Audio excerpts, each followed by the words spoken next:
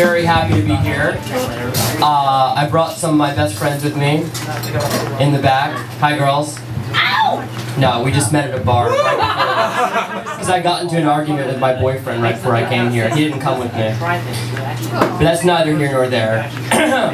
In November of 1999, when I was 11 years old, I was lucky enough to be cast in a limited engagement staged concert reading of Noel Coward's 1964 Broadway musical, Sail Away, at Carnegie Hall, starring the show's original leading lady, Elaine Stritch.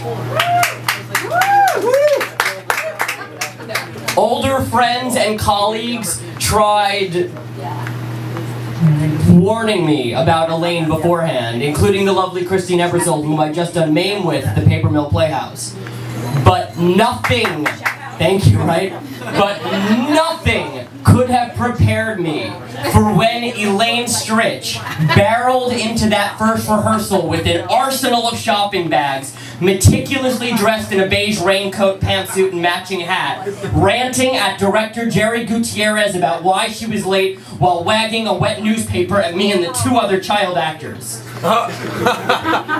It was love at first sight. It was the most incredible, high-profile, sophisticated production I'd ever been a part of. Also starring Marion Seldes, Jane White, and Allison Frazier. These jokes played a lot better in front of a theater crowd, but thank you for humoring me. Okay, anyway.